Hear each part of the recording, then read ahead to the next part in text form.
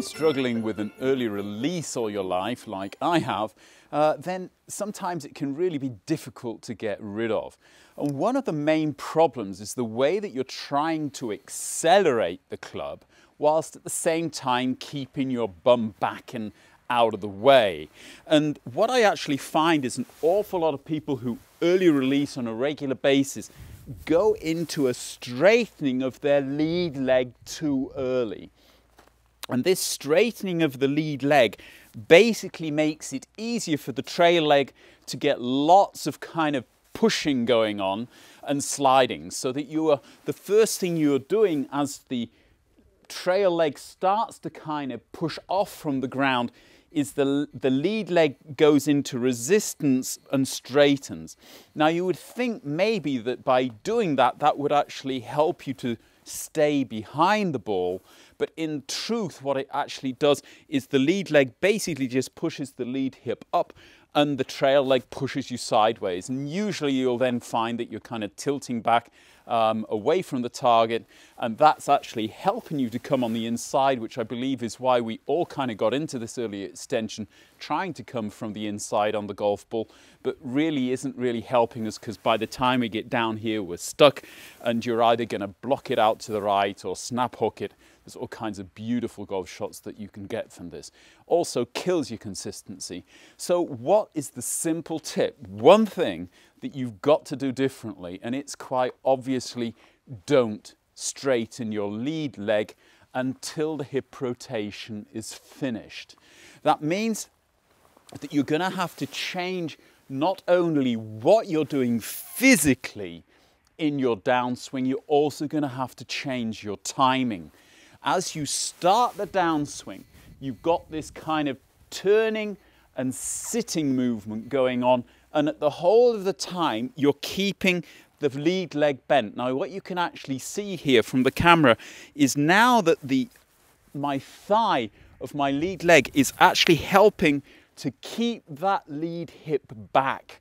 The moment I go into extension, the lead hip will try and cover the lead foot and the lead foot joint, and that's what actually helps you to actually go into this early extension. If on the contrary you keep the lead leg bent, then at some stage, especially if you turned your lead foot out towards the target, it's actually helping to resist any movement towards the target, and it's keeping your pelvis centered and helping you to stay over the golf ball without getting into this kind of classic kind of tilt away from the target. Now, this is something you're really going to have to work on, and I think it's something, obviously, if you've seen one or other drills that I've offered you over the past few months, probably my favorite for the lower body, if you stand around about hip width with the trail foot square and the lead foot turned out and take your address position, then you want to have the feeling of turning back away from the target and getting this kind of twisting going on inside of your trail shoe. The feeling that your small toe is kind of pushing against the wall of the shoe, and then you press away from there, get this kind of small kind of sitting feeling going on, so you're sticking your bum out, and at the same time you'll actually feel the angle here between your lead leg and pelvis actually getting smaller as you come around, and you're keeping the resistance here in your lead leg. And as you feel, okay, that's the end of it, that's when you're going to go into extension, not before. By doing this, like I say, you're going to be able to not only keep your bum back on the kind of tush position, as we call it, you're also going to get yourself into a position where you're going to get more rotation. By going early into this kind of straightening of the lead leg, you'll always tend to kind of slide your lead hip over the foot joint, and that will actually stop rotation rather than helping rotation. You see how far I can rotate in this position and how little I can rotate if I slide over the lead foot. Early extension's been something which has really been kind of bugging us for forever, especially if you come out of my generation, where we were actually taught to kind of drive with both knees towards the target and kind of go into what they called a reverse C, a bit kind of Colin Montgomery in the follow through, and that really has killed a lot of my game, because for years I've been fighting against that, never really had the confidence to just get out there and get the hips around. So if anybody knows how to get rid of it, it's me. The final thing I think you're going to have to look at is the timing of this.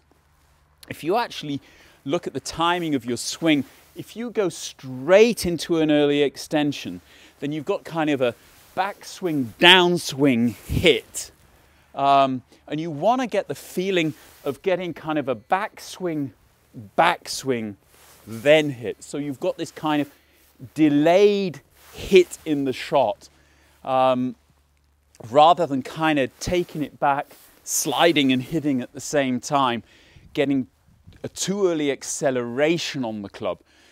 If you can get the exercise going, and it's almost kind of a little dance move here that you're doing in the hips. In fact, I like to kind of do it in both directions so that my brain is kind of getting used to kind of this kind of rhythm in the swing in both directions.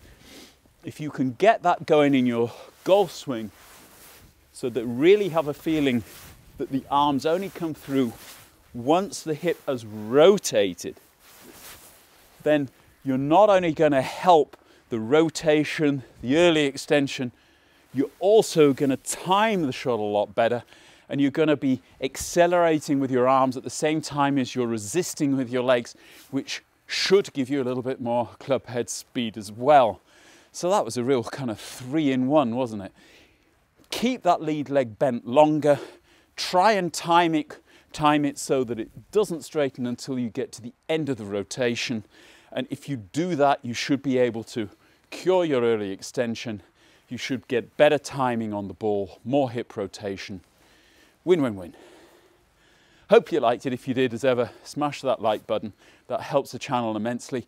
I'll be back in the new year. Until then, keep well, keep safe, keep practicing. Have a very Merry Christmas, a very good New Year, and I'll see you in January. Until then, bye-bye.